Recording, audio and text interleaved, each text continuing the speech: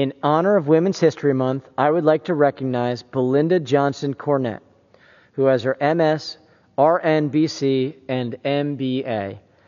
Miss Belinda Johnson-Cornett is a board-certified registered nurse with years of experience in the healthcare industry as a practitioner and healthcare executive.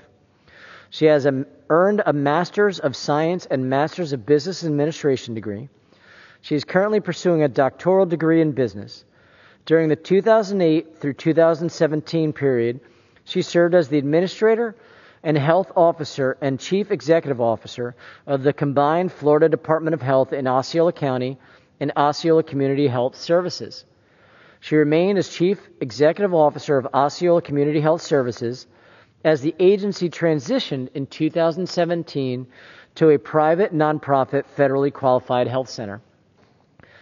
Ms. Johnson-Cornett is recognized as a dedicated health advocate, having led many initiatives to increase health care access for uninsured and underserved populations. She is a strong supporter of decreasing health disparities by improving social determinants of health for at-risk populations. She has worked tirelessly to advance community partner engagement in collaborative strategies to improve healthcare access and enhance community resources.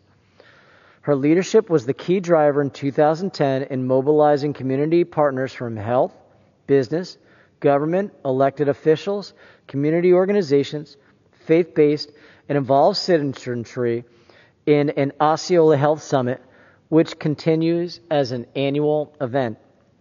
Ms. Johnson-Cornett has had many and numerous achievements and recognitions, some of which include the National Leadership Academy for Public Health's 2012 inaugural leadership program, selection as Florida's Outstanding Woman in Public Health in 2014, a 2019 inaugural graduate of the National Association of County and City Health Officials Survive and Thrive Fellowship, and Osceola County's Lieutenant Lloyd Burton Jr. Service Award in 2020.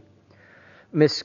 Johnson-Cornett's leadership has brought many tangible results into Osceola County, including $8.3 million in federal capital improvement funding in 2011, $5.5 million in resources for the disadvantaged minority community of Meridia, and many millions in federal and private grant funding. For this and more, Ms. Belinda Johnson-Cornett, we honor you.